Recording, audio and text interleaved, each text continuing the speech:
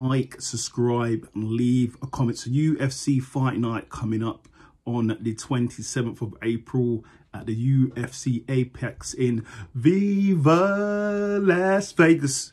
So it's going to be Nicolau versus Perez. So we have Nicolau. Nicolau is the number 5th rank flyweight in the division, in UFC division. His record is 19-3, so pretty solid record there.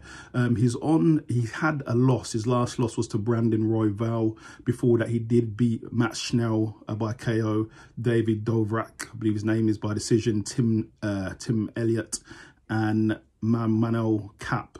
I believe he was meant to face Cape this fight night, but Cape got injured, I believe. So he now will be facing Alexperez. So Alexperez is number 8 ranked flyweight within the UFC.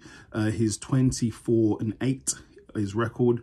He's on a bit of a few hard times. He's on a 3-fight losing streak. So he lost to Muhammad, lost to the champion now, Andre Pantoja. He lost to Davison Figueiredo Figgy.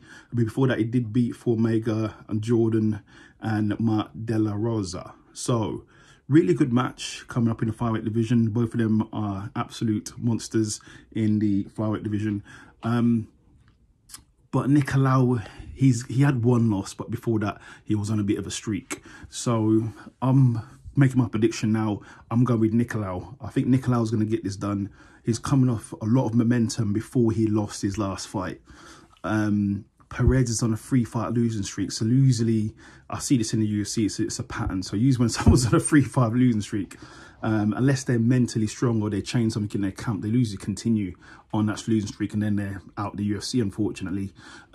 As Nicolau only has lost his last one, but he was on a really good win streak before that. I think he's going to have more confidence coming in. He's still going to have some of that behind him. I think Perez, he just lost too many in a row. So I feel I'm going with Nicolau on this. I think Nicolau's going to get it done. I was looking forward to the original fight, Mabel Cape versus Nicolau. That would have been a great fight. I want to see that fight. Hopefully they can reschedule that after this. I think he hurt his rib, I believe. I'm not too sure.